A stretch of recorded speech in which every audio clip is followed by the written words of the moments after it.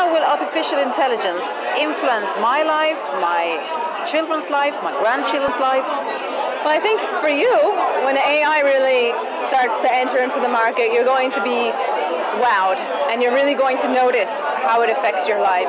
For your children, I think that they will expect solutions to exist and be happy when they're in place. And for your grandchildren, they won't even notice because it will be just such an evident part integrated in our lifestyle. I think a nice parallel to that would be cars when they first came out. It was a big deal to have a car, and then in the next few generations, you know, a car was almost like a family pet, and now they're just around us and we don't give much attention to it at all.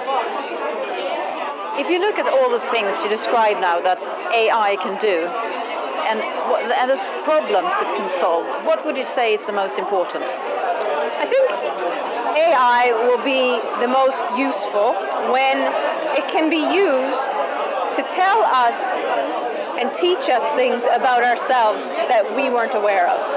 And the way AI can do that is because AI is able to go through huge amounts of data and find patterns and find correlations in the data.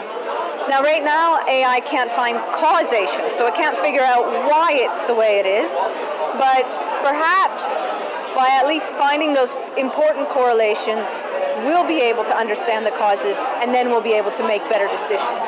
Can you give an example? I think one example could be simply related to us as people. There's, for example, an app called poll.is, so Polis, which is actually about voting. And it's about describing how certain people with certain preferences, certain backgrounds tend to vote for certain parties.